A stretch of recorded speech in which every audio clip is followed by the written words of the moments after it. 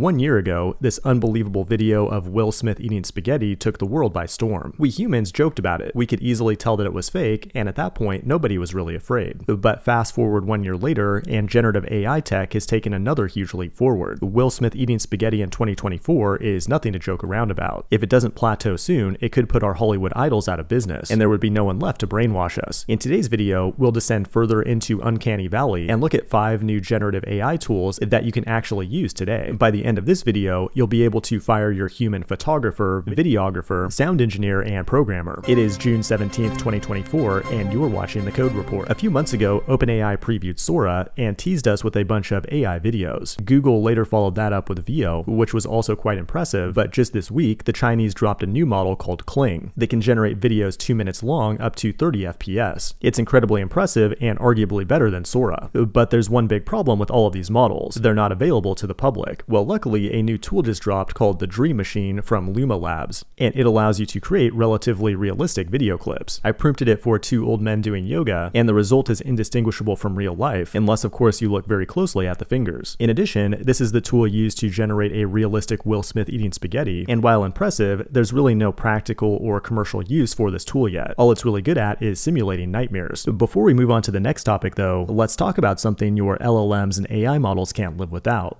data. Data collection on the web used to be a nightmare. You'd have to set up proxy networks, develop web unblockers to bypass CAPTCHAs, deal with server errors, browser fingerprinting, and all sorts of other issues. But with residential proxies and web automation tools like Selenium, Puppeteer, and Playwright, you can scrape the web on a massive scale without blowing up your budget in the process. That's where Bright Data comes in, the sponsor of today's video. They take your scrape ops to the next level at a fraction of the cost. With their scraping browser API, you can forget about proxies and web unblockers. Everything you need to scrape data at scale is under the hood, making your web scrapers unstoppable. Try Bright Data's scraping browser API for free right now with the link in the description. But the next big AI tool you need to know about is Stable Diffusion 3 Medium. The model weights were just released hours ago, and it's the most advanced open text-to-image model out there. Unfortunately, it's only available under a non-commercial license, but the level of quality is pretty amazing, and can now reliably generate text from your prompts. Now, if you currently have an AI girlfriend, I would highly recommend upgrading her to this new model. I know it's the personality that matters, but she's going to be looking pretty mid compared to all your friends on ST3. Now, another tool that's actually useful is this sound effect generator from 11 Labs, the same company that engineered my voice. All you have to do is describe what you want to hear, and it will generate multiple sound effects. Here's an example of 2 different results.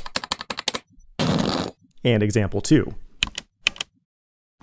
Now, what I failed to tell you is that one example was real and one was AI generated. I bet you can't smell the difference, but now we need to talk about code generation. I've been patiently waiting for AI to take my programming job, but so far I've been disappointed. However, there may still be hope. A few weeks ago, the French startup Mistral released a new model called CodeStrol. It's also an open model, but cannot be used for commercial purposes yet, and performs extremely well on coding benchmarks compared to other open models. I've been playing around with it on Ollama, and while it's extremely impressive and also very fast, it still struggles with the age-old problem of centering a div. Now, when it comes to AI writing code, there are 2 types of people. There's people like Devin who are doing AI maxing and trying to get AI to write nearly 100% of our code. These people are usually young and naive, according to the AI doomers on the other end of the spectrum. They're usually boomers who think that AI code is total slop and has no place in the industry, but the optimal hot take is likely somewhere in between. Another free tool you can use right now is Cursor, which is a fork of VS Code and one of the first truly AI-focused code editors. Instead of memorizing syntax, give it the context of an existing code base or documentation, then hit Ctrl-K and write your code with natural language. And if you're worried that it's writing garbage code, you can enforce certain rules and even have it perform a code review. It's like GitHub Copilot on steroids. Generative AI still has a long way to go, but if I were Jada right now, I'd be very concerned about the amount of progress made by these data science nerds in just the last year. This has been The Code Report. Thanks for watching, and I will see you in the next one.